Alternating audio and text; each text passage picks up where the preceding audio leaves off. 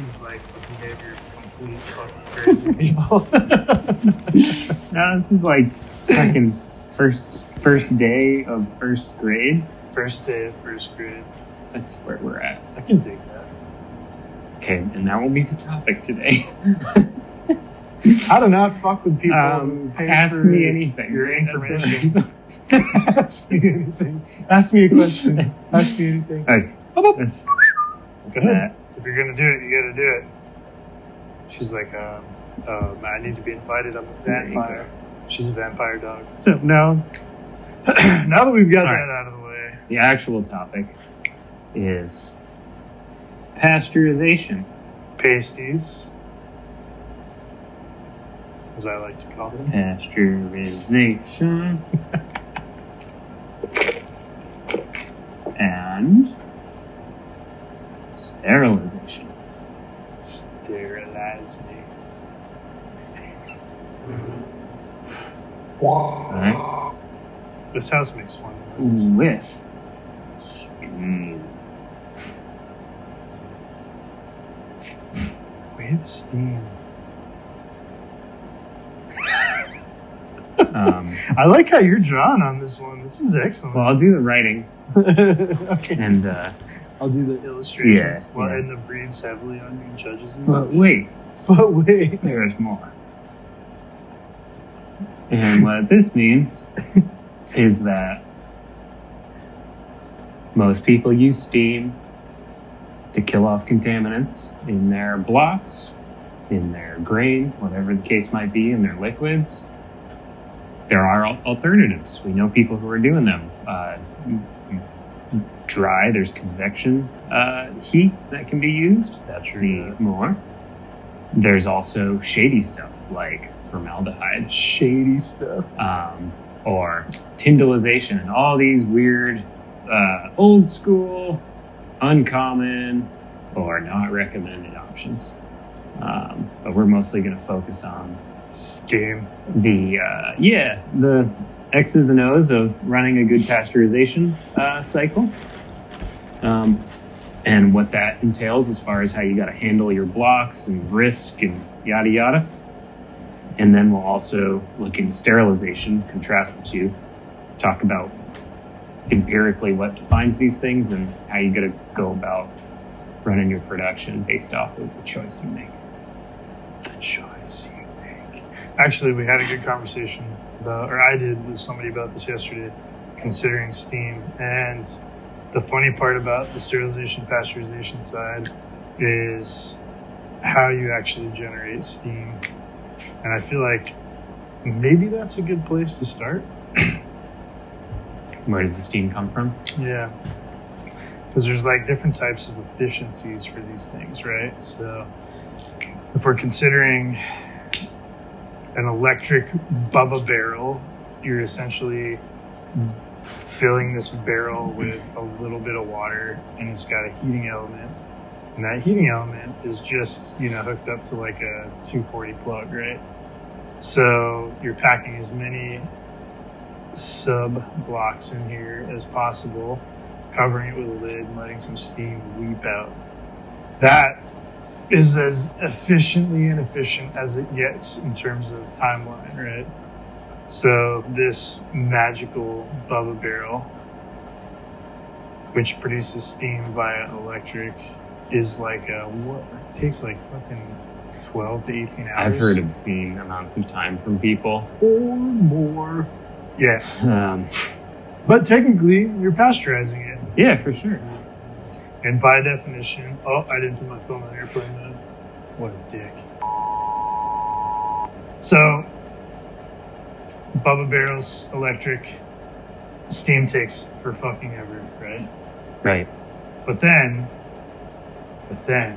you can have a container, a vessel, if you will. Would you like to write the word vessel in there? Yeah. And all over here, I'll write the word boiler.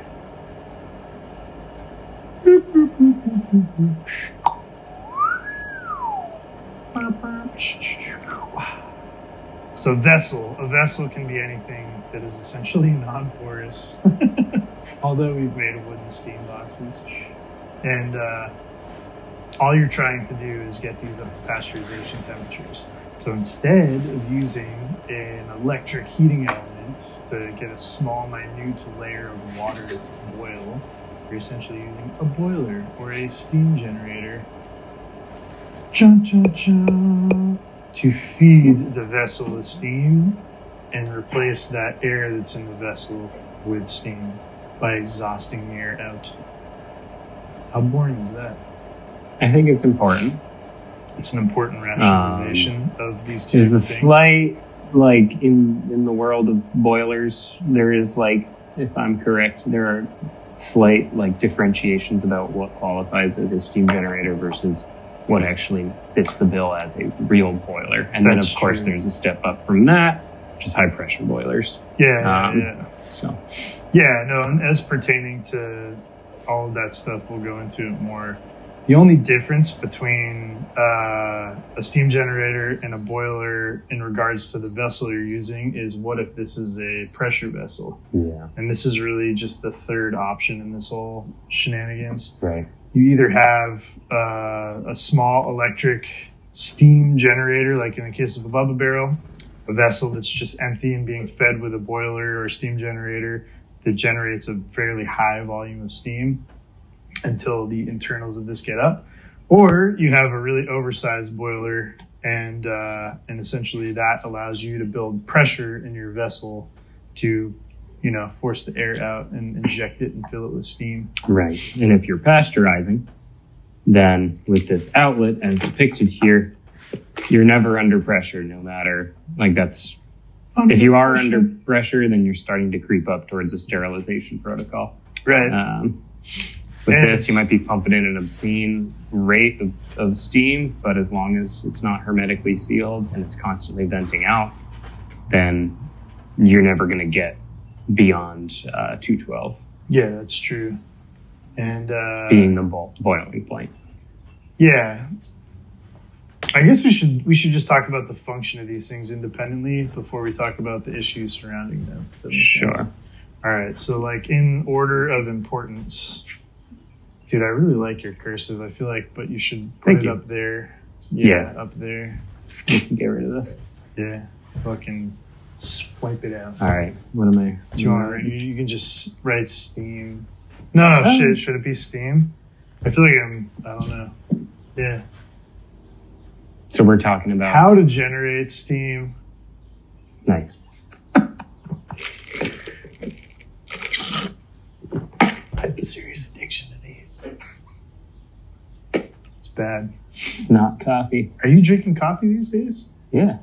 I told you I drink like way too much at like 5 a.m. So right. I think I'm like, time do you get up? I don't know. Maybe like 2 hours ahead of you in the... Yeah, you must be. In the wave. All right, I'm on my way down then. This makes sense. All right, so how to generate steam without talking about coffee too hard.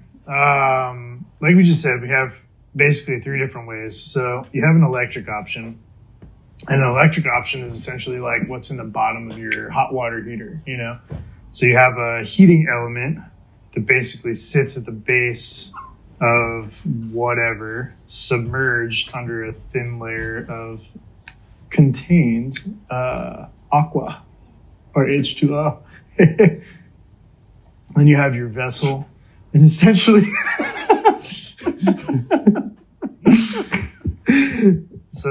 what you're trying to do is you're trying to heat this water up, and you're heating it to the point at which it gets to boiling point, which, at sea level is 212 Fahrenheit, and that forms steam. As steam goes up, it's basically water goes down, steam goes up, and everything above that water mark becomes pasteurized eventually. But it takes a really long time because that heating element's only so strong. And, a lot of the waiting is just getting that up to temp with these. It's crazy. People have used All Americans. They know what we're talking about. Bubba barrels. Yeah, all that stuff. Yeah, it's crazy when you think about, like, I've definitely heard people say this is like a 24-hour thing. And then sometimes they'll hold it for more or whatever. Yeah. But The alternative to this, which is an interesting, everybody's like, okay, this is pasteurization. You're getting it up to 212, and you're basically getting your internal bags above 200 Fahrenheit. So once your bags are at that point, you can hold it for 1 to 3 hours, let's say. Right. You can hold it for more, but it presents issues.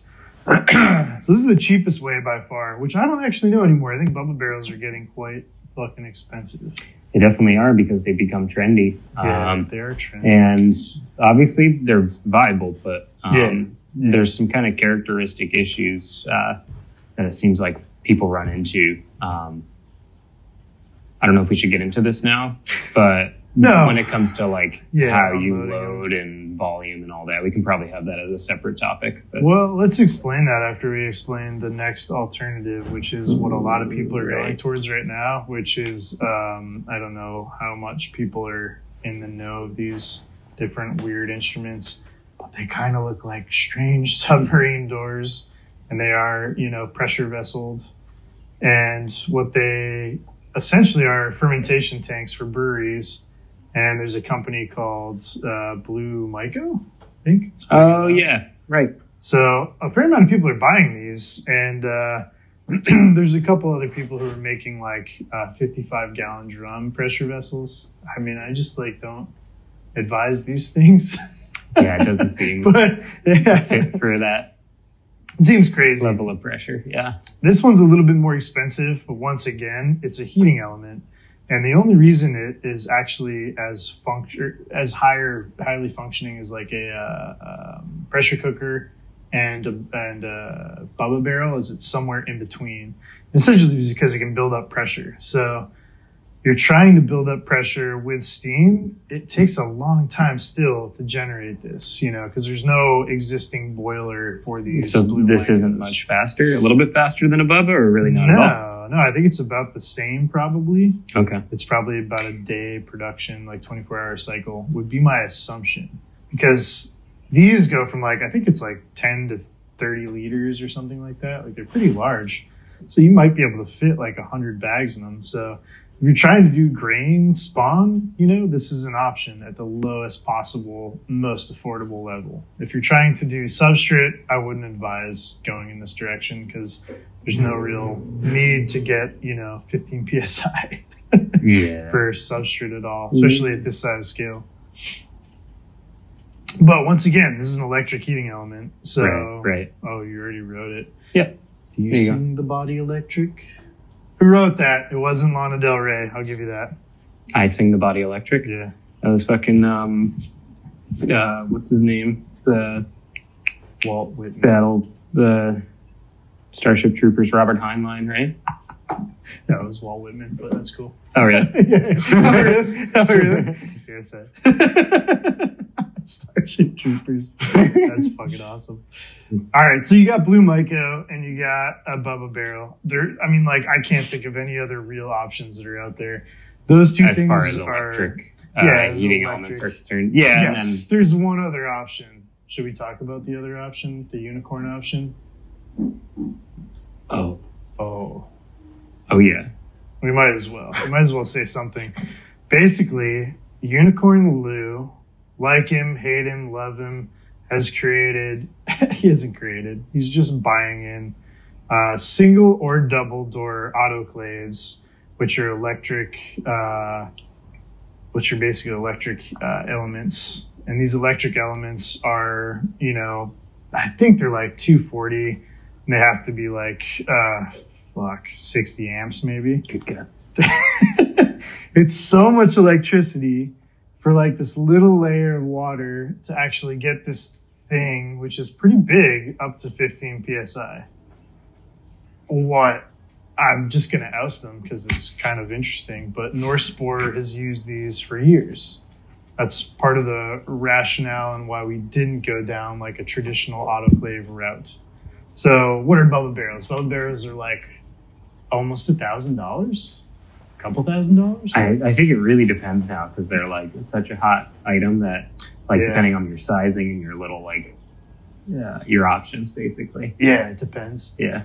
Well, Blue Myco thing is probably between 7 to 10, something like that. And then one of these is like, I think these are like 35 grand, something like that. So you have this like, you know, gradient of 10 to 35K, let's say. So this is this weird investment for pasteurization of blocks from the Bubba barrel standpoint to sterilization of some sort of grain to the blue mica to this, which is, you know, you can do substrate, you can do spawn. You just have to consider, like, as with any like big purchase like this, you know, you have your upfront consideration of the cost, and then you have operating cost, and then you have time. Jesus, and maintenance, because these those fuckers, in over the long run. Yeah, those heating elements, from what I understand, because we know a couple people who use these units, is they have to be replaced quite often or adapted or whatever. And I think this is like a 10-foot autoclave, so it's not like enormous for the time it takes to actually generate this. It's probably like an 18-hour cycle or more. Yeah. And let's clarify 15 psi, because it actually doesn't get up to 15 psi, because that would be illegal, I guess. So it's like it hovers at around between 12 and 14. Okay. That's an important distinction, right? But, you know, for sure, we can go into that a little later. But the main sort of barrier for entry in pasteurization to sterilization in an electrical format are these three options. So you can call good old Unicorn Lou up, and he'll be eager if you talk to him about these. Yeah, man, did I do as good as you? Shit, yours is better. You can actually read yours. Mine just looks like it's not bad. Right. Can't tell if it's an F though. That's Unicorn true. It could be a foo.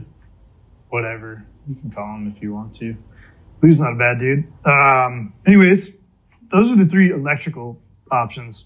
60 amps is a lot of amps. Dude, it's crazy. Jesus.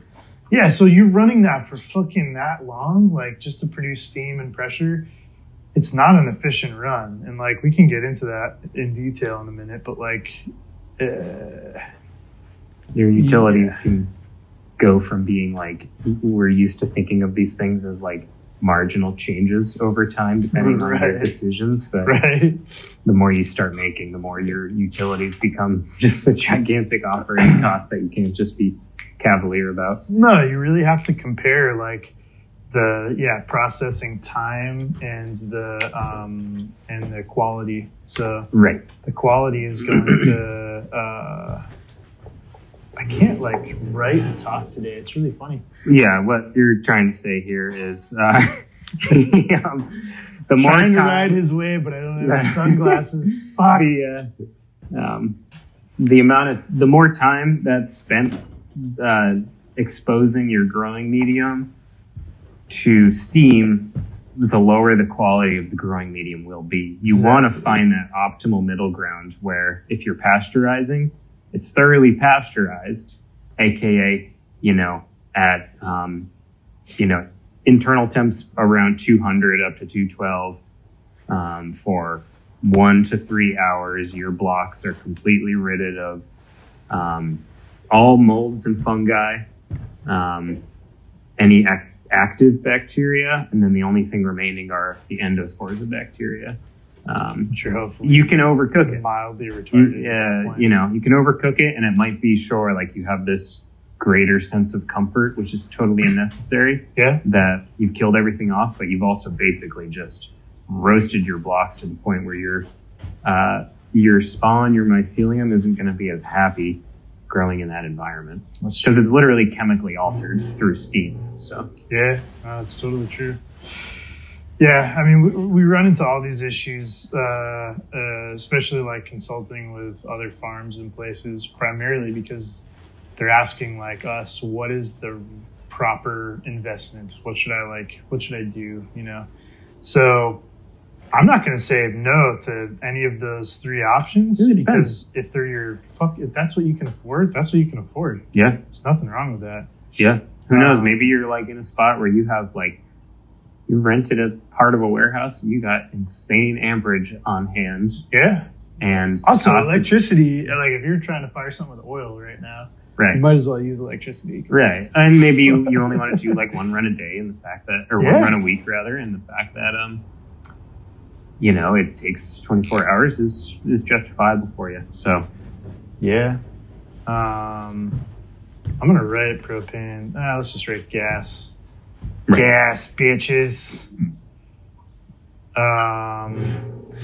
We have like a lot of things that we can use to back up this sort of lingo, especially with our own infrastructure. So we'll throw a lot of videos into this to explain it. But when I say gas, I just mean not electric. So so it could be natural gas or propane. And it's worth mentioning that a lot of, not all, and you can speak to this better than I can, but a lot of equipment you can convert to. I had to do that with one of our steam kettles. It was initially set up for natural gas, and it's just a matter of swapping out a bunch of fittings for having it tied into propane. Yeah, it's essentially ports and some other different components to make sure it doesn't. Propane just burns so fucking clean, whereas natural gas, I think, burns cleaner or not as clean, but the port size has to be different because it's all about, suck, bang, blow. So you're trying to pull air in, make an explosion, and exhaust that shit. Anybody who rides the motorcycle should know this. We were just talking about going through TSA. Fuck. Yeah. It's a whole other Anywho, gas meaning natural gas, propane. Yeah, even like an oil-fired fucking boiler, I guess. Yeah, that was propane, natural gas, I guess oil. I mean, there's definitely there's probably somebody doing that, Yeah, and granted that shit's really expensive, but anyways, not electric. Small electric, mostly run blowers. Very limited amperage. Yeah. So to give a metric, because this is like Eric Milligan's fault too for starting the whole Sioux obsession. I don't know anybody who used anything Sioux's besides him 10 years ago. So 10 years ago, Eric, maybe more, bought a Sioux. It's a company out of, where is it? Fucking South Dakota or North Dakota? There's somewhere in the Dakotas. Man, you just offended a whole fucking tribe. Did I really? Is it IU? Yeah. Dude, I'm just white. I'm a white guy. Fuck, dude. All right, you spell it. That's Sex Corp right there. Jesus. There we go. I never graduated. Right? Yeah. Yeah, you got it. You got it. Sex Corp. A whole fucking tribe. Slow down. Jesus. All right. I'll take my time. Sioux Corp creates steam generators. I can spell steam. And essentially these are like low pressure boilers. So you don't need a license to operate them. They're all under 15 PSI boilers. And that's the key where, licenses and regulations and all that can get, it really depends on the state, but you have to do your due diligence legally. Yeah, to make sure that you're not... If you're trying to operate at 15 PSI or higher. Yeah, for sure. And I think they have, I forget what the names are, but I think it's SR11 and the SR25. Yeah, that sounds right. Essentially, it's like 250,000 BTUs, and I think this is 500,000 BTUs. So the difference between these is not negligible for sure. It's how often it comes on, based in the volume of the actual unit, which I think the SR11 is a little bit smaller. So when we're talking about boilers, we're talking about like two main issues. The first issue is BTUs and horsepower. So horsepower versus and BTUs, right? And then volume. So the more volume of steam you have, the more you're pumping that steam into an actual vessel, whether it's an autoclave, whether it's a steam box, a shipping container, you name it. You have to make sure that the volume of that is able to keep up with whatever you're trying to use. So I know a couple people with the SR11s, and they can steam, pasteurize, let's say, a 20-foot shipping container at the most. But I think most SR11s, the people are using these SR11s are operating with like 10-foot shipping containers. Mm-hmm. And those 10-foot shipping containers can do something like 500 blocks in a run, right? Right. So, and that's at like what you would consider like a good baseline timeline of, give or take 8 hours, 10 hours, somewhere in that range. Yeah, so you have this 10-foot shipping container, which are great for pasteurization chambers. Just don't fucking make a steam box, for fuck's sake. And then you have your SR11. Man, if I'm fucking this up, I'm sorry. I think it's SR. It's something 11. But essentially, it becomes this like really easy transfer of steam because this has enough capacity to fill this with steam and inject it, and then exhaust it. So that pass through is really important. We'll go into that after, but just trying to nail down these boiler options. Yeah, and that's basically the principle is it has to be right sized for its application, aka the volume of blocks and the volume of the container that you are working with. Yeah, the SR25, which is 500,000 BTUs or more, it's you can do a 20 or 40-foot shipping container capacity-wise. So you're going from 500 blocks to 1,000 plus, and that 1,000 plus blocks is really sort of I'm not going to say like capacity, but it's the capacity for a pasteurization container, given that you're using a low pressure boiler. These are all low pressure boilers from Sioux. So they're good options, man. And they're like, I forget what we bought that for, like 30 to 40K, which is actually, it could be cheaper than that. I think it was like 18 or. Yeah, but who knows now? Who knows? I think it was 18 to 20, but now it's probably 30 to 40. So it seems like a huge investment, but you go from being able to do in even a loose style autoclave a couple hundred at most, over a whole day, to 1,000. So are you going to spend this 30 to 40K on a single autoclave that takes forever to use? Or do you just buy a fucking $5,000 shipping container and a 18 to 40K boiler and call it a day? This is like an 8 to 10 hour run. Right. And it'll so you can go home at night is the idea. Nobody's coming in at 4 a.m. tweaking. Probably worth mentioning on the front end, and we can reiterate this 100 times over, and most people know about this for most of their plumbing, but water softening becomes can be essential. Quite key to not fuck up such an important and expensive piece of equipment. Yeah, should we talk about boilers for a minute? Sure. Before we go on to the pressure. So that's pasteurization. If you're in a shipping container or you want to weld the fucking box together, just buy a shipping container for fuck's sake. Well, you know what? Before we go on, I think we should, aside from the mechanics of it and the equipment, just talk about like why you might want to go in that direction, why you might want to go in the other direction. In terms of electric versus... No. Pasteurization versus sterilization. Oh, totally. I was just covering pasteurization for now, just to should we do that? Should we comb? No, I sort of mean just like... the difference between the two? Totally. Yeah, just super basic stuff. So, all right, so we're gonna put a little tag in boiler maintenance. All right, before we forget, right, so 30,000 foot view thing here. We already mentioned pasteurization. Like the standard that we recommend is 1 to 3 hours where the internal temp of your growing medium is between 200 and 212. So that's like the gold standard of no matter what else is going on with your cycle and your equipment and how long it takes, this is the variable that really matters. And that is internal temperature, not ambient temp. The ambient temp in the chamber or whatever is going to reach this pretty darn quick. Yeah. Really to get into a dense 10-pound block or whatever, it's going to take a while. Yeah. And the idea with pasteurization is that, number one, you don't use pressure, so it simplifies things as far as literal risk, and legality. And you end up killing off basically most of the microbiota that typically cause problems for cultivation. So it successfully should kill off all fungi. Fungi can survive above 160 in most cases, Fahrenheit. Most of these are dying at like 110. And even most bacteria are 2. Yeah. And in pasteurization too, any active bacteria that have, propagated, they will die as well.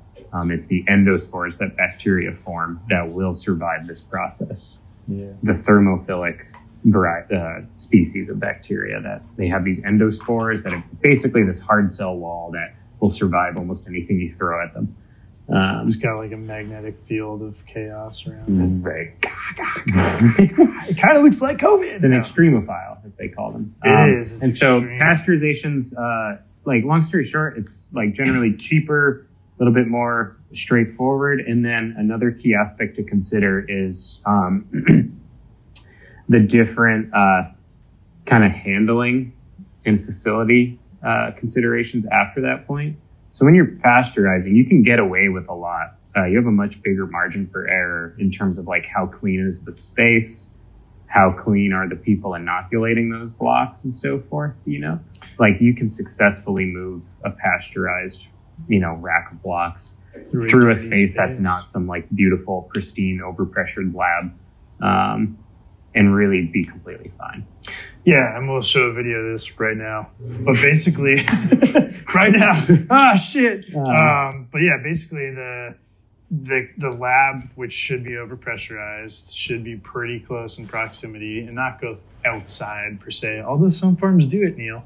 And I think that it's not a bad thing to like examine is the fact that when you're pulling your blocks out red hot and bringing them through a dirty area, as John Donahue put it fucking 10 years ago to me, everything's touching the block is just dying on impact to a degree. Right. You definitely pull blocks across dirty areas where Neurospora has been like growing outside. Yeah, and then there's like, Neurospora is like a mean one for sure.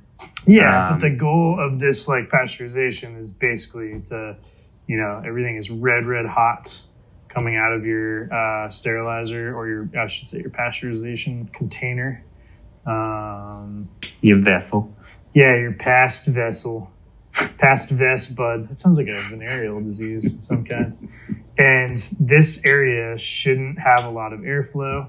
So low airflow. Clean. Disinfect it, mop it, Yeah, this pretty area basic. Can be outside, but if this is a leaky ass fucking vessel of some kinds, and you're trying to like bring it into your overpressurized sterile laboratory, HEPA lab, you're gonna end up with blocks that come in here really hot and cool down under HEPA filtration and have basically a 99% success rate. Right. Please refer to what was that, episode 2, right?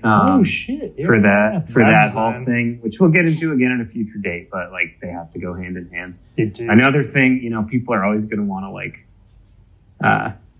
like you're going to once in a while you're going to drop a block, you're going to drop a rack. Oh yeah. Even. Yeah.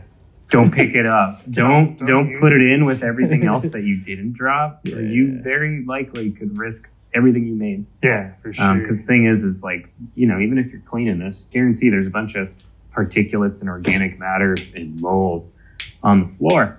It can still and mold. Just by rubbing it all over your block, then putting it in this environment, you might fuck everything up. So save just it don't for your soap making. Make your waste millet. It's hard soap. to do that. It's hard to say goodbye, block. Right, later, dude. We've all been there, but just throw take the loss and move on.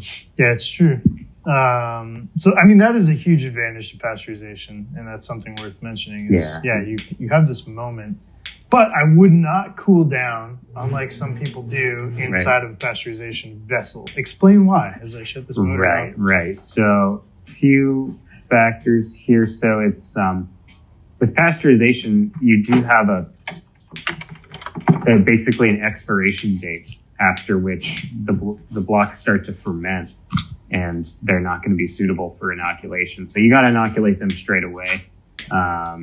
And they are just more susceptible at that point to contamination the more they cool down. So you want them cooled down in a HEPA filtered, incredibly clean environment. So because once they get down to, depending on the type of contaminant, somewhere in the 100-something degree range, they become liable to contamination. And so if they're in this space surrounded by a bunch of fucking puddles of water and dirt and warehouse and metal and yada yada. And then you bring them across the semi-clean area? Yeah, then the chances are they got contaminated overnight, basically. And then you're bringing those into your lab, and that only compounds the issue. Yeah, so don't be a bitch and put some fucking welding gloves on and bring those sons of bitches out hot. And then let them cool down in here, and you're good. Sorry, I didn't mean to call everybody a bitch. And yeah, not to go circle back to the HEPA thing too deep, but just to reinstate it one last time, because I've talked to farms a bunch of times that make this mistake. These are not recirculating HEPA filters inside the lab. Otherwise, it's not providing that function that you're after. They're fed from the outside as an overpressure unit. Right. Let's just draft that up real fast, right? Right. So, I mean, it's similar for how these things are going to function pasteurization wise, but yeah, your filters, let's pick a wall. They're basically, the fans are outside of your wall right here, and the filter's on the inside of the wall, and it's connected to this fan. So that filter is essentially it's being fed from dirty air, and then it goes across a filter inside of the room. That's the filter. Yeah. And basically, only clean air comes through. And what that's doing when it's pulling air from outside is it's positive pressurizing the space. Because that is the one input through which air gets in. Otherwise, it's hermetically sealed. And it's going to take the path of least resistance. So ideally, up high in a corner, and then let's say, this is the back corners over here. You want an exit to go that way, And then you got nice smooth airflow, clean airflow, and more pressure in here, always pushing air away, basically. Exactly. You're just creating a straight up. Yep. And that looks like it's epic. You get the idea. Episode 2. Episode 2. But those things have to go hand in hand. They do. And pasteurization works in a similar manner. So briefly to go into it, because I think it's important before we dip into sterilization, because it's a bit different. Let's draw the same thing. You have your 10 or 20 foot shipping container, right? And essentially, a lot of people will consider this the wrong way to do it. And let me describe why.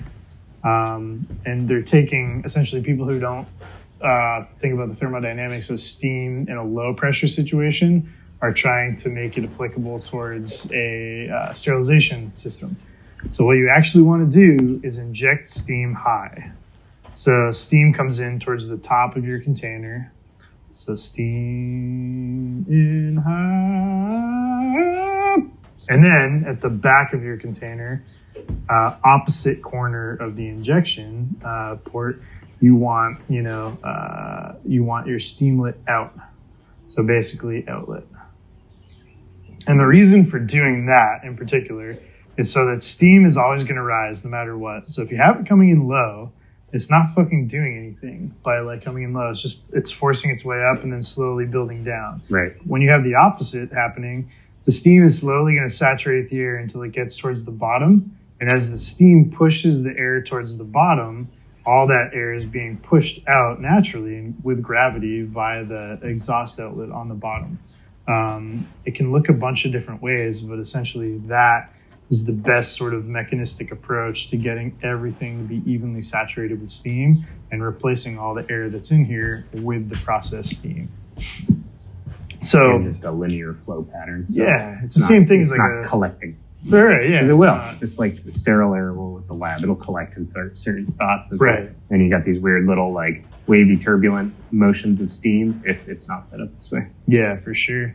But it looks a lot like a lab, right? So everything comes in high, exits low. It's similar in that sense. It's for two different functions, but you can think about it as it's the same fucking thing. Connected, man. But, bro. Colors. Peyote buttons, numbers. Bro. Yeah. Right on.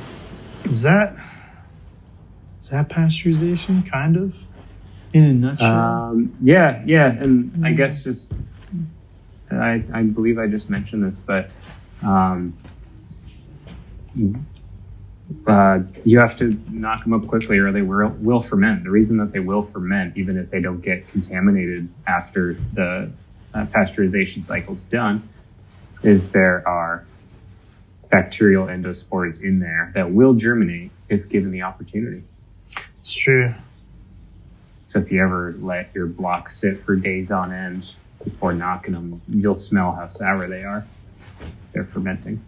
Yeah, it's not good. I think a lot of people get away with that for a short period of time. Yeah, it's not that your shit's just like done. No, it's not done. It's just not healthy. It's a bunch of what nasty happens? Sugar, alcohol, and you get weird stuff that happens in your incubation. Yeah, you'll see it immediately. It looks like your blocks got inoculated too hot, right? So like if they get inoculated too hot, nothing grows. It just kills the spawn on impact.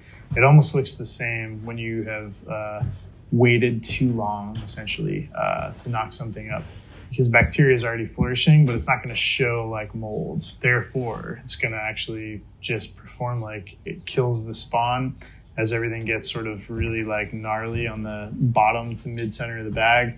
And then you might get a little growth on top, which is probably mold. And often it smells like shit. The mycelium that you want that does survive, you can tell that it's like you want that nice rhizomorphic, fast, feathery, beautiful mycelium. And instead, you'll often get this really dense, unhappy, walled off little colonies of the species you are growing, struggling to survive, being assaulted by much more aggressive competitors. It's hard to beat most bacteria once they get going. It's true. The idea. In any of these applications, thermocouple data logger is important. Oh, Magitech, If you're really gonna, is that how you spell it? Is it Magitech? Yeah, it's good.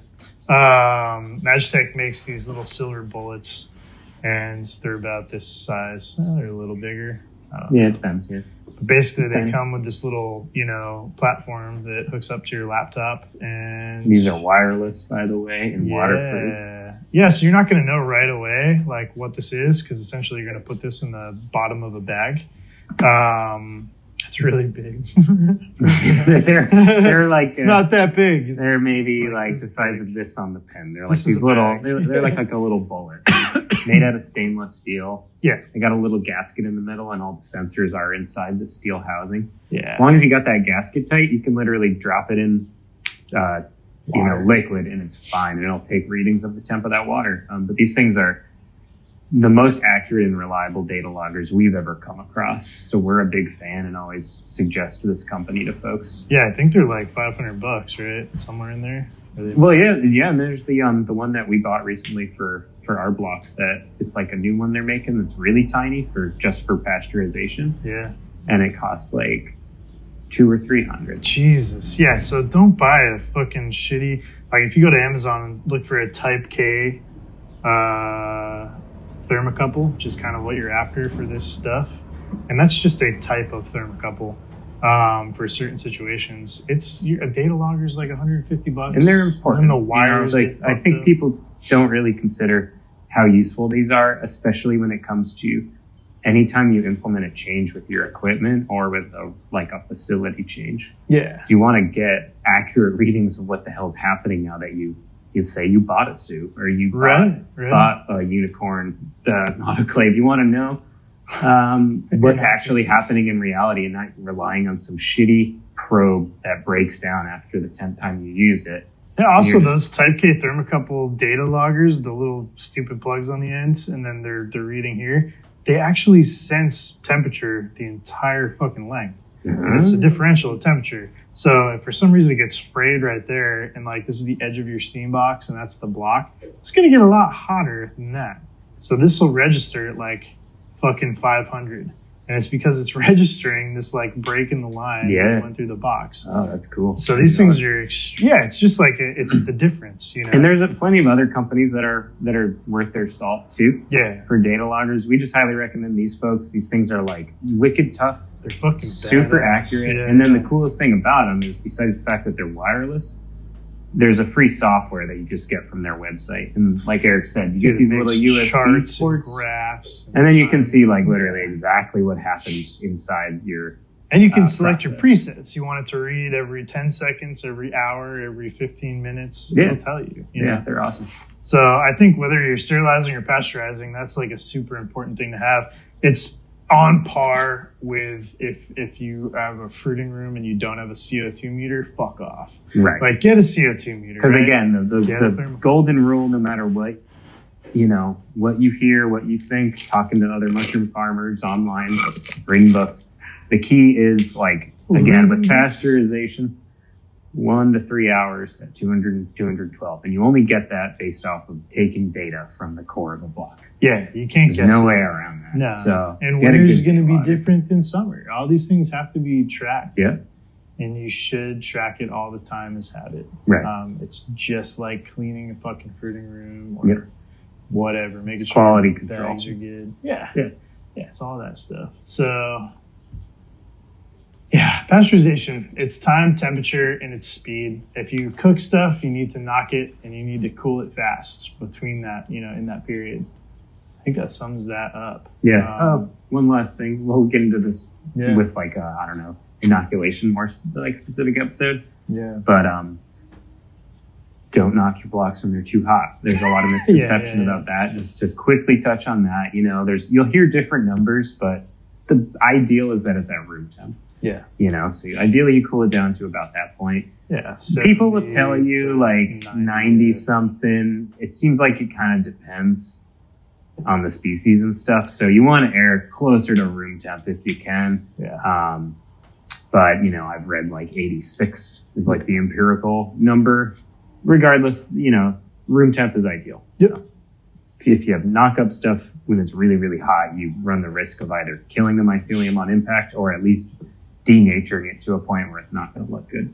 Yeah. It might survive, but it won't look great. Yeah, that's the secondary goal, too, of pulling these things out into a lab to cool down fast and take all of that hot air, is so that, A, no fermentation happens because things are only pasteurized, but then simultaneously, you want to be able to get them to a temperature fast enough that is not going to kill, the mycelium as soon as you knock it up. So it's time and temperature, it's just speed. You're trying to get as fast as possible with it. The issue that I see with like Bubba barrels and with these other like electric-based autoclaves is not necessarily for grain spawn. You don't want to cook grain in a Bubba barrel, but their time takes too long, and you actually end up altering the media to a degree at which it's not going to be as conducive to mycelial growth. So you just end up with a really battered sense of fucked up carbon that you're inoculating. Yeah. Yeah. It's like it's kin to me eating dog food for the rest of my life versus eating a wild array of organic vegetation and grass-fed beef. Yeah, dude. Sweet. Yeah, dude. Sweet. How about real shit. quick, like this applies to pasteurization, sterilization. It's like anything, there's a whole notion of like the proportion of the volume of your chamber. Oh, yeah. That's smart to not exceed when you figure out, okay, how many blocks can I fit in here? Yeah. Basically. And there's like, again, you'll hear slightly different numbers, but somewhere between like 2/3 and 80% as like a maximum for like your actual blocks. And the racks that they're on taking up space. Which is pretty easy math to do, but often you see those blue micos, like they stack the fuck Well, see, out that's of the key. It's not only is the total volume, but it's airflow throughout the unit. So you want space for steam to be able to easily penetrate all these little nooks and crannies. So don't have all your blocks just compressed into this crazy mass or directly stacked on top of each other. You see that a lot with Bubba barrels just because they're cylindrical. Oh, they're trying to maximize the fuck out of so he's got this big giant brick. Can you imagine how much easier it'd be to pasteurize all those if there was a direct throughway of steam to those blocks that are like right in the center of that? Right. Yeah, which is why we fabricate a lot of racks basically to sort of have these, I forget how many shelves ours have, something like 7. But, they're wheeled, they're easy to move. They're just, basically Metro racks, but they have stainless steel angles. So you can slide Metro rack shelves in between these areas. But, up close with that is like you want this Metro rack that we're all used to seeing to be, a portion of the space between the blocks, but you need a little bit above it. You don't want these. And that's really the most important aspect is like these big channels. Yeah, you just need air, and this comes down to shipping, comes down to cooking, comes down to cooling. If you actually have these things fucking stacked in there and you're not sort of facilitating the movement of these things into a lab in an efficient way, then they're going to take forever to cool down too. And you'll be knocking blocks on the peripheral that are half cool and some are warmer in the middle. So the more air, the better.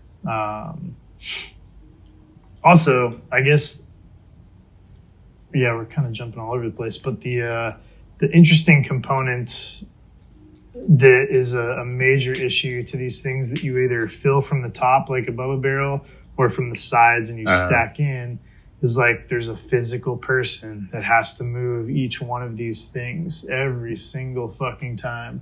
Yeah. And you fill or unload it. And as the great Paul Stamets said, that is a vector of fucking your imagination. Of contamination. So when you're actually having to move, individual blocks to individual points back and forth, you're creating like a ton of fucking issues there. Yeah. You get away with it to a point, but at some point you're going to have some employee that's just dirty and they come in and they don't give a fuck and they're just going to start moving shit. Or you just get tired and forget. And contamination, you have to figure out where it's coming from, and it's coming from somewhere. Yeah, you just want the most expedient, the most frictionless transition from one space to another as possible. So ideally that's in some sort of rack system or cages, or people have different things like that. But ideally you get beyond moving them by hand because it will burn you. Even if you got the best protocol, you got giant rubber gloves up to your shoulders and the whole 9 yards. At some point there's going to be some really infectious thing that this is even more important for fucking for sterilization, but pasteurization, the same sort of theoretical things apply. They're not that different, in regards to the precautions. Risk profile really is the biggest difference. Are we at that point now to get into sterilization? Yeah, well, let's get there. Let's jump. I just want to get this boiler maintenance bullshit out of the way, and it's an important one, but it doesn't matter if you're an electric steam generator or if you're an actual boiler as a person. If you are a boiler, are you a boiler?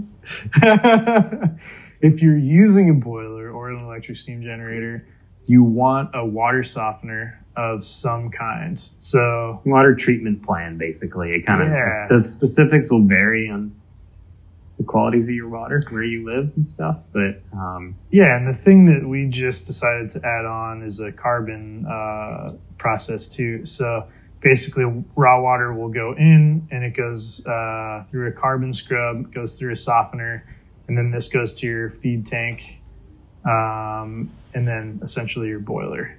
The reason why you want to do this is scaling. Water is fucking nasty as shit. It might run clear. It might be something you drink. You won't. You might not get sick from it or whatever. But the sediment and scale and stuff's going to build up. And these machines are complicated and they're hard to work on. And there's a lot of intricate little parts that are very delicate that perform vital functions. And if you get scale buildup, you will. Your boiler's going to go down.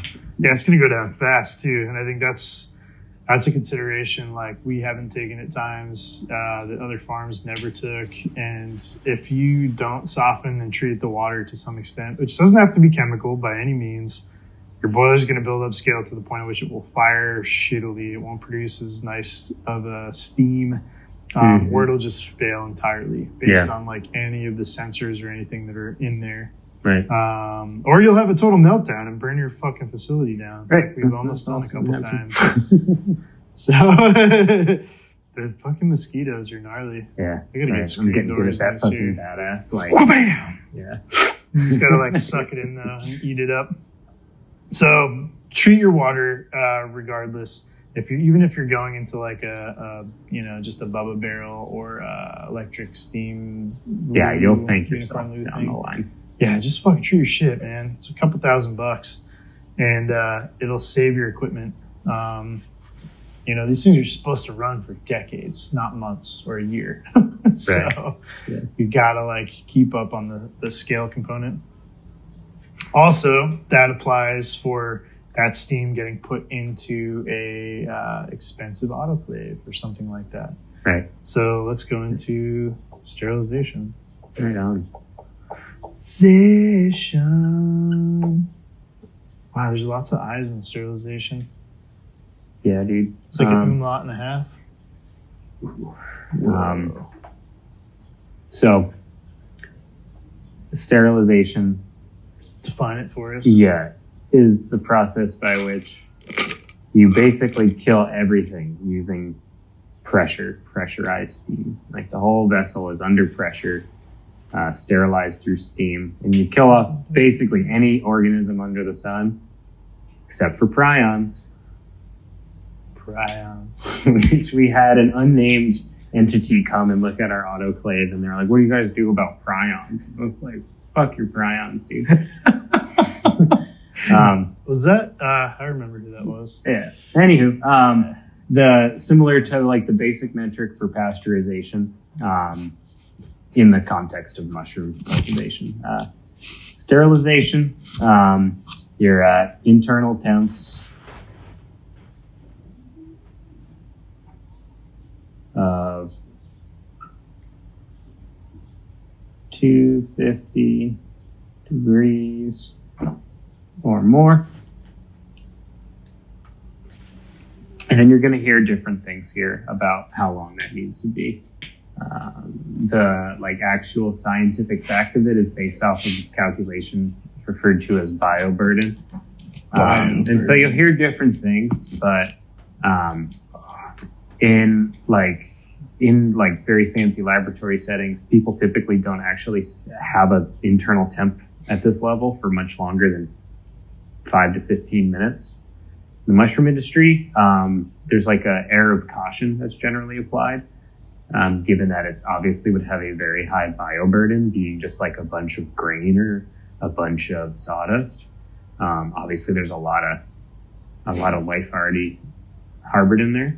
So, and it's like a really dense thermo mass. Yeah, it's hard to penetrate something like hardwood sawdust, like literally get into all the nooks and crannies of its cell structures. So, typically what we recommend for folks is 35 minutes.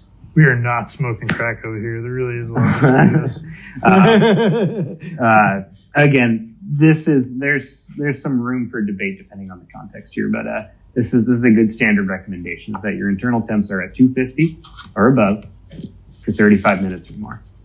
Thing that happens with sterilization that's unique, and where you really get into this concept of cook the necessary amount of time, but ideally no more, is that once you get up to 250, certain chemical reactions start occurring in your growing medium.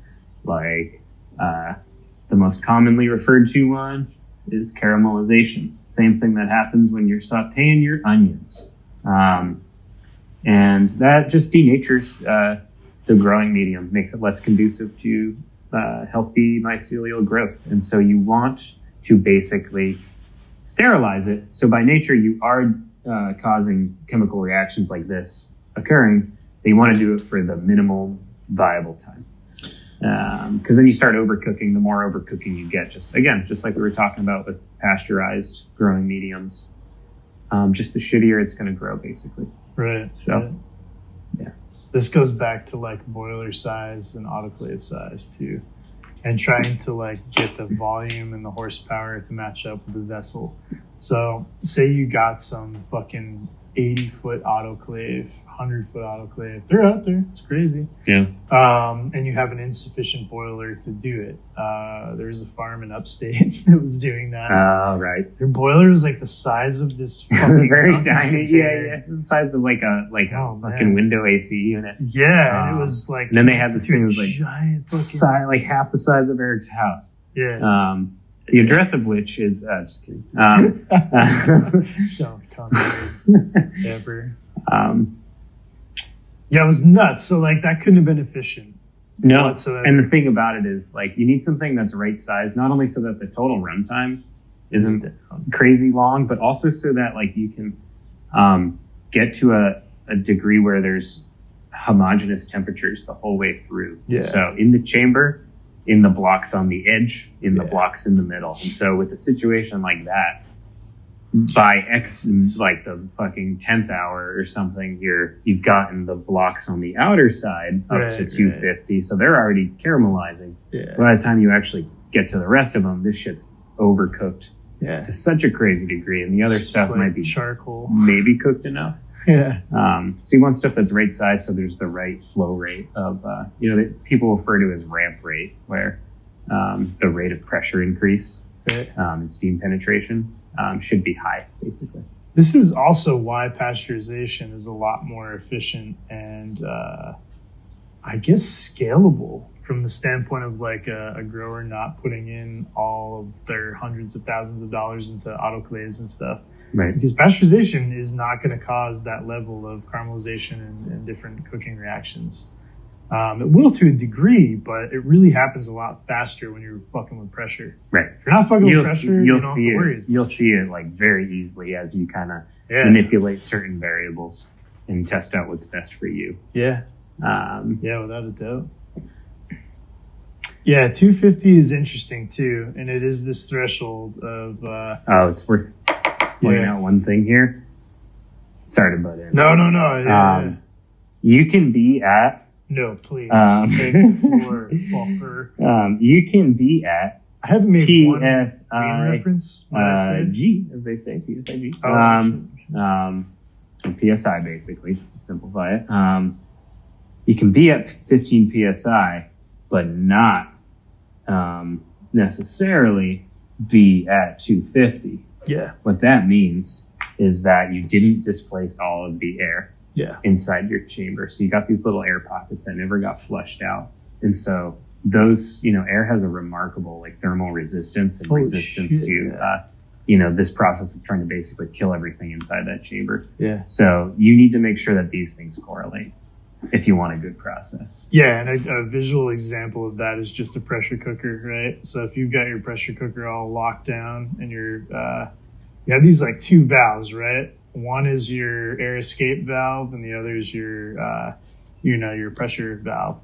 If this is closed and you're not allowing the air to purge, you're going to be at 15 PSI in like 10 minutes, or a little bit longer. But basically you didn't rid the air in here. So steam could be building up in like certain weird stratified areas and air is just building up as pressure. Yeah. Those aren't the same thing whatsoever. Right. But they'll register on a meter as the exact same fucking thing. Yeah. This is all calculated based off of the temperature that's achieved by steam under pressure, by water under pressure, not air. That's where whether it's a pressure cooker, whether it's an autoclave or a steam box, is you want through air. What I've seen a lot of the time actually is like people will have like a 1.5 inch pipe inlet, and then they'll have they're like, it just kind of weeps out the doors or whatever, and you're like, the fuck? They're doing the same thing in this scenario as if this started closed and didn't actually generate steam. Because how you actually use a pressure cooker is you wait for steam to be like pissing out of there, and then you close it off. Then you have some like imperfect, yes, but reasonable degree of confidence that you flushed out all that air and displaced it with steam, and thereby more readily achieving this goal of a homogeneous, constant temperature of 250. Yeah. With every little, block in every little bit of empty space in that. Yeah. And on a 20-foot shipping container, like if you have a 1.5 inch pipe entrance, of steam, basically, of processed steam, you want 2 inches of airline always out. And that's through the whole fucking process of your boiler ebb and flowing of steam, like trickling and then forcing its way out until you'll notice like as your boiler cycles, your steam generator cycles, the same amount of steam is coming out of there. And that means the saturation of steam is like fully maxed out. You know? There's no more air in there for the most part. And this is where this common misconception of like vacuum sealing bags and shit comes from. Right. You can tell you've had a pretty successful cook in a lot of these scenarios if your bags are sort of like sucked in for gravity cycles and pasteurization cycles. And that's because it's pulled all the air out and replaced it with steam. And that is a very efficient way to sort of read, what's going on. It's not an exact science way for sure, but important visual cue. It's a cue. Something seems off. Something's off. But the displacement of air with steam is like the goal of sterilization. Right. For sure. And there's all kinds of interesting ways that that's been modernized. But, you know, there's like the old school approach of what you call gravity cycle, as Eric just referred to. So here's your, 0 PSI baseline. And the goal is, you got your stuff here to begin with, and you just start pumping in steam. Once you get to that point where you've flushed out air, you start to ramp it up to a plateau.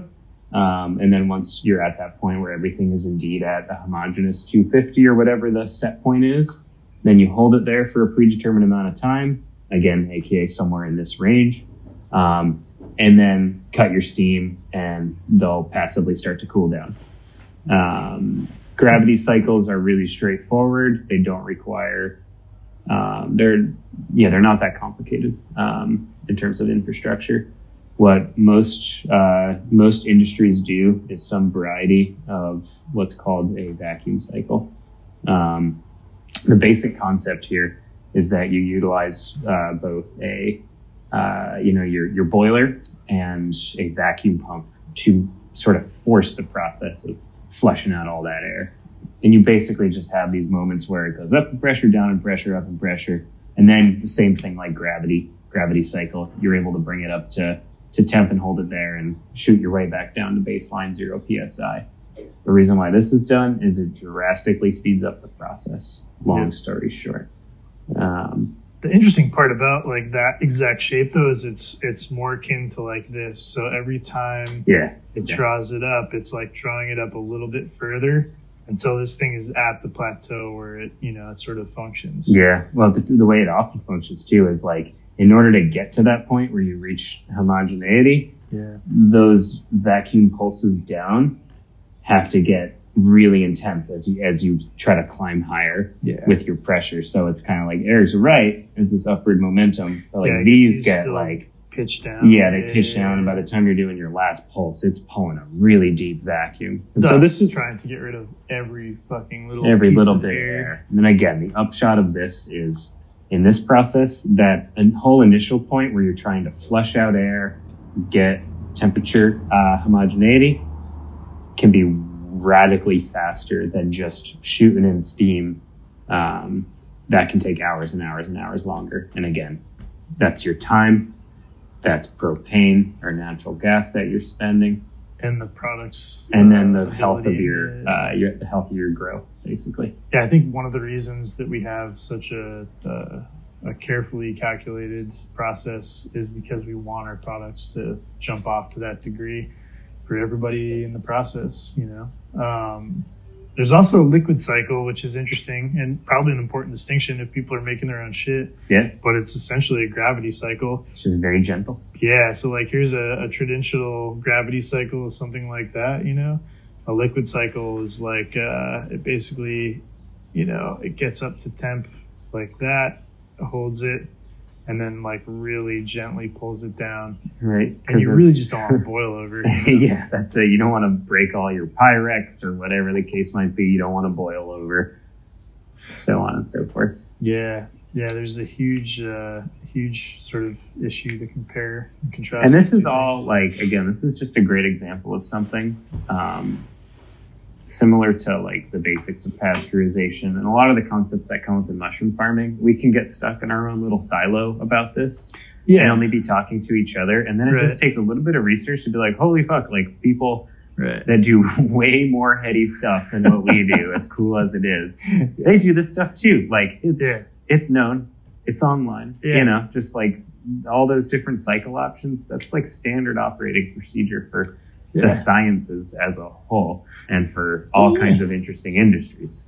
You're just trying to figure out the right time and temperature for the right products and processes. And I think that becomes like the distinguishing factors. Like if you're just trying to cook, rat cages, it's just like exactly some piece of equipment. It's like, bam, it's done. Yeah, it's about speed at that point. Right. We really don't give a shit about caramelization or anything. Right. Yeah. So our heady notions come in when we're trying to preserve the integrity of a piece of hydrated kernel. Yeah. Yeah. Exactly. Or a piece of oak Yeah. So we're assuming with this 35, even though that's above what people typically say is the highest bioburden sterilization need, is we got some obscene fucking bioburden because we're packing in thousands of pounds of hydrated organic matter in really tight bags. Right. So we assume that the bioburden is unprecedented as far as Duke University is concerned. But who knows? Oh my god, it is interesting. It is an issue that I don't think a lot of people cook like these sensitive products that are going through different biological living organisms and stuff. Mm-hmm. It's a little strange. I mean, I don't know, man. I'm no pharmaceutical sterilization agent of chaos, but right. It's just it's an interesting process that we try to use and utilize. It's expensive though. So like, let's talk about the barrier for entry for these two things because it is interesting, right? Yeah, it's big. If you find an autoclave that can just be injected with a boiler, you've got whatever the cost of the autoclave is, 10 to 20K. Then your boiler to run that. This is complicated. This is ideal, right? But let's give the example of somebody who's trying to operate with a low pressure boiler. So like a Sioux. Right. They put, 30K into their big boiler that's not high pressure, and it will only ever get this autoclave up to, maybe 5 to 10 PSI. Is it better than nothing? Sure. Right. Especially for something like substrate. Would I cook grain spawn through it? Probably not. Yeah, it's just a gradient. Like, I think we talked about this before with shiitake, shiitake episode, but like, there's clear differentiation between pasteurization, sterilization, all kinds of other more esoteric like heat processes. Like look up what the milk industry does, and you'll see like weird terms like short time high temp cycle. Weird terms like that. But it's a gradient ultimately, and like at that 5 to 10, you're in a unique kind of middle ground where you are killing off certain things that you wouldn't be at a true pasteurization, but you're not genuinely at sterilization where you're like quite confident you're killing every bacterial endospore under the sun.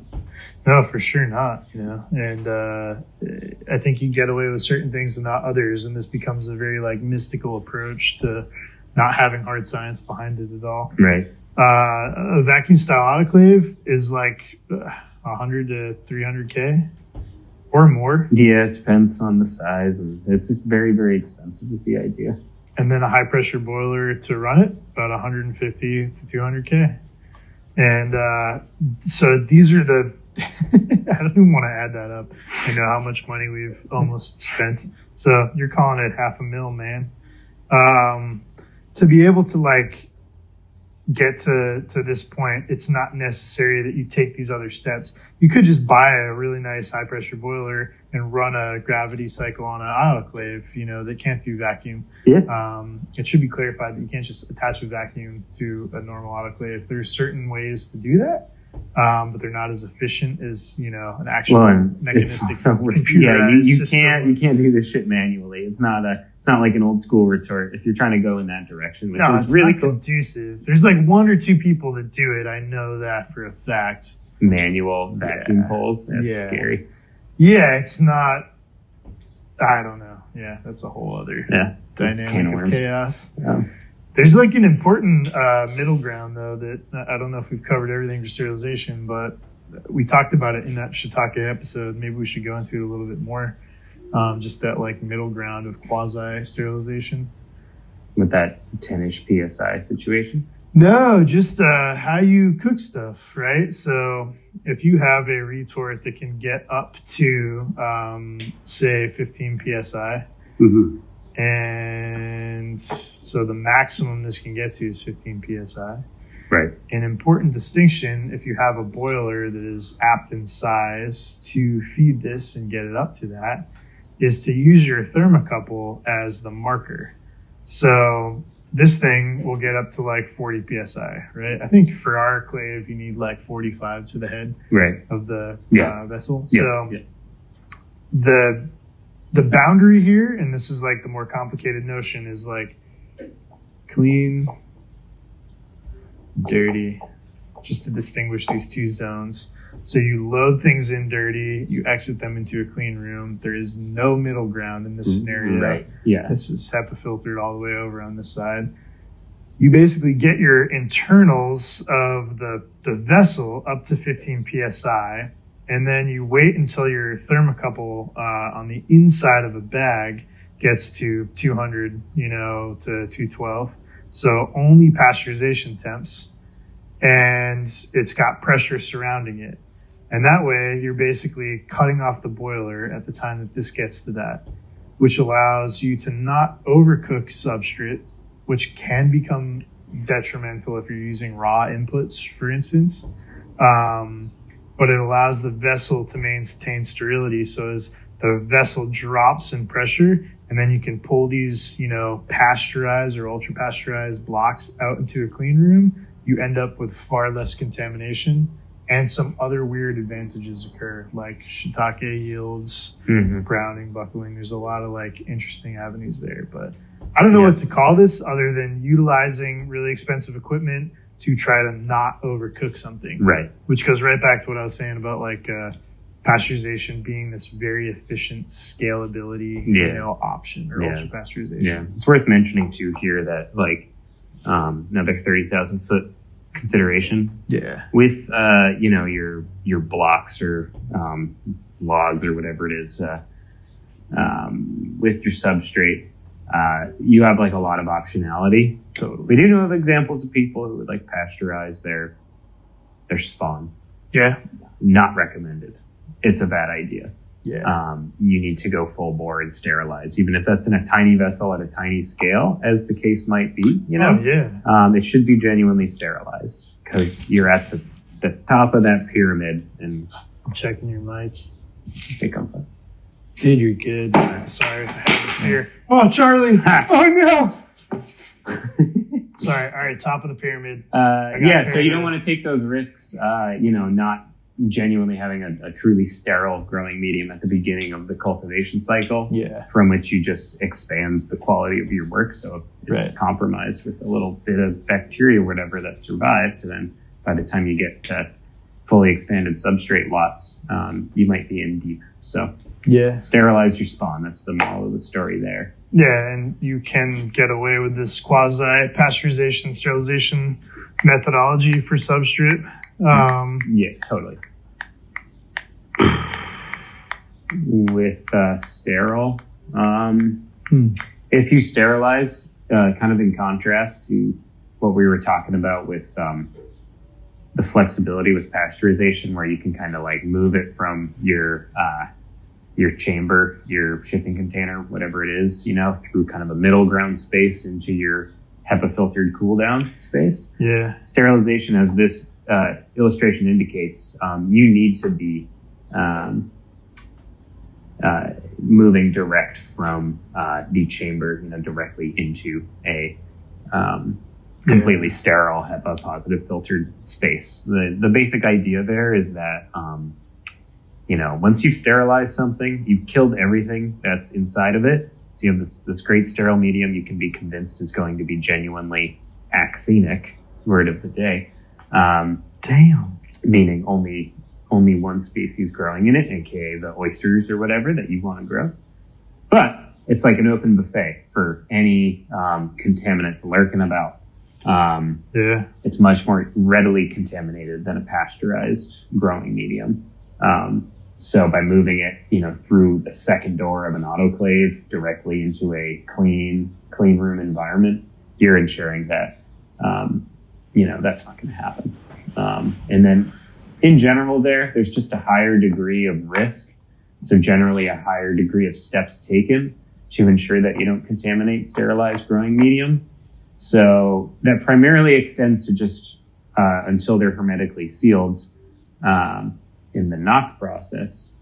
Having them in as clean an environment as possible. It might even go so far as to have things like what we do in our spawn lab, which is everyone wearing full body PPE and the whole 9 yards of the cleanest Martian environment you might want. So there's some room for interpretation depending on the type of risk you want to take on as a farm. But the moral of the story is if you are actually sterilizing, you just need to be very, very clean in your process. Yeah, and you need to concern yourself with a lot more other variables. For instance, I'm going to draw out like two things that I think this kind of, I'll do one for Shane, because apparently he watches these things, which is cool. Nobody will know who Shane is, but Shane. This is just like a quick example of the idea of a plenum, two equally sized rooms, and the way in which air can sort of flow. And this, thanks, you almost got it. Oh man. So I know this is going to be a little complicated and convoluted, but it's an important consideration and probably gives away too much information, but fuck it. We'll just do it. The plenum for temperature, to keep a lab at an integral sort of safety standpoint with these positive pressurized fans, is to equally pressurize two identically sized rooms or equally pressurized different sized rooms. Doesn't matter as long as the same airflow is going through there. When you create a sterile laboratory environment, every room has to have an input of plenum air, essentially. The alternative is that when you're trying to cool down substrate, something that you can do if these things are coming out of a clave at like 100 to, I say 100 to 250, depending on like. Yeah, it depends on the clave, I guess. Yeah, right? So, for sure. All right, well, they'd only be coming out of 212, right? Because you're not going to pull anything out pressurized. So, that's fair point. Open the door. Open the door now. Get it. Boom. Yeah. Oh, fuck. So, listen to me. Yeah, these are like, it's 200-degree air. If you have people working in a flow hood, like, in here, both these rooms are positive pressurized by these fans, right? One can pull from like the plenum or from a different area and exhaust outside. It doesn't have to go back into the stream to recirculate. Mm-hmm. So you generally don't want it to. No, but the room right next to it can be fucking 60 degrees ideally, and it can come through your little doggy doors back into your main corridor and back to the plenum, so that you can evenly pressurize that, but you don't at the same time have to worry about cooling or having this hot air get through your system. You can just kind of create this separate area. Yeah, I mean, the main reasons for that are really fucking simple. It's just, number one, you don't want to be sweating your ass off as you're doing your work in the rest of the clean room facility. Because if you have the air going this way, it's just, wicked hot. Yeah. Sterile, yeah, but really hot air coming at you. Oh, totally, man. And then also just smell bad. If you just have like a bunch of blocks or a bunch of grain spawn bags, just, off gassing and whatnot, just hitting at all times. That's also just not nice. No, it's not. And then you want those rooms at the same level, basically, because you're going to be moving between the two of them frequently as you pull racks from the clave, move racks to do a knock session. You'll be moving back and forth all the time. So if they're at the same level, then you can kind of ensure that you're not sending air from the cool down room through the facility, as we talked about, but also that you're maximizing the amount of air from the rest of the facility getting recirculated if you want to recirculate it through a plenum. Yep. As opposed to getting pulled through the cool down and having the wrong airflow situation. Pasteurization, it sort of goes a little bit differently, but you can still use a cooling capacity to your favor. So let's say you have your steam box or you have your whatever unicorn loo thing out here and your entrance. So this is going to be your sort of quasi clean area. This is your vessel and this is your lab. Basically, if you take an AC, depending upon the size that you need for recirculation, the input of the AC comes into this kind of walled off area. This is a room separate from the lab, but the static pressure and the fan speed is matched. So if this is coming in at 3000 CFMs, and you have to have enough HEPA filtration fans that carry that 3000 CFMs into the actual laboratory, and then have the return come back to the AC. So essentially it's like a pre-cooling room or a pre-cooling plenum. It's technically like a pre-filter room instead of a preconditioning room, if you will. Yeah. So the goal in this is just you can get your stuff to cool down a lot faster. Same principle applies, for a sterilization area as well. So you just need to match the fan speed and have an AC with a return coming from the lab and only input into this like pre-filter room where all your flow hoods will carry it forward. So the same sort of concepts can apply to these things. I guess this is no longer how to generate steam, but I still like it. Yeah. So those are, I don't know. We kind of went a little further there, but yeah, those are the major differences. Yeah, there's pros and cons to, yeah, the two ends of the spectrum. Neither of them is necessarily right if you're talking about blocks. No, man. I think when it comes down to it, you really do have to you have to consider your financial entry too. We're not talking shit on Bubba barrels either, by no means. No, if that's your way to do it. Yeah, yeah, for sure. And just be cognizant of the equipment you're using and the limitations that it imposes upon you, because any of them have limitations. Yeah, they do. Whether those limitations are, it's really goddamn hard to get your blocks thoroughly pasteurized in a bubble barrel, right, to, you're operating a vacuum autoclave and don't blow up the neighborhood,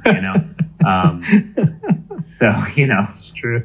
It just depends on where you're at and what you want to focus on. Yeah, that's very true. But I think one of the most important things that we talked about here is there are empirical standards about what is pasteurization, what is sterilization. Yeah. Follow those, not, Myco John 772 on some dude, I tend to trust that guy.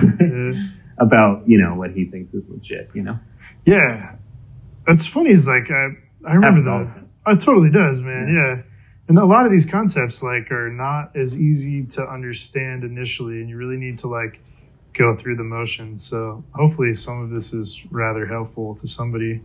But I think that when it comes down to it, the general principle for all of this is how the third world works in terms of ultra pasteurization, which is just a fuck ton of steam to get blocks to a certain point. Mm-hmm. It's inefficient, but it's also pretty efficient, yeah, compared to electric, boiling.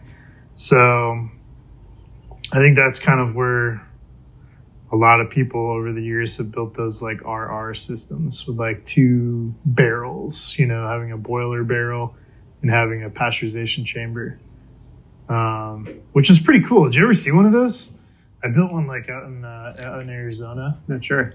It's, basically you have 55-gallon drums, right? So you'd have a 55-gallon drum. Either this is usually it's just flame. You get those propane burners, right? Yeah, so you can have X amount of water in here if you figure out what you're going into. Yeah. And then it steams into a barrel up top, which is on its side. And he was fancy as fuck. So we copied his ass, and he did 2 shelves. So you'd have blocks up here if this is open, right? And then you'd have blocks down here, and they'd feed the whole way in. And essentially you just have it like this. So you just have a single rack holding these things, and you essentially have made a boiler, and you're injecting it into a 55-gallon drum up top, and you're exhausting it. And same principles apply. So you can build something like that too. I know a fair amount of people who operate like that, but you have an open flame. If you try to put an electric water heater in here, it would just take a lot longer. So considerations can be made for getting backwoodsy about it and really fucking going whole ham with a propane burner. Mm-hmm. Is it legal and safe? I don't know. Probably not. Fuck it. Right on. So thank you, Roger Rabbit. Think that covers it? Damn, I think that's it. Yeah. How to generate steam. I feel it's just going to be a disclaimer, because you can always go on and on about these topics. We'll talk about this again. Yeah. No doubt. It's really hard to navigate the ins and outs of all these things. But, I'm Eric Lohman. Yes, I'm Tyler Crawford. And thank you for listening To the Myco Wizards Deep Dives episode. Fuck my life.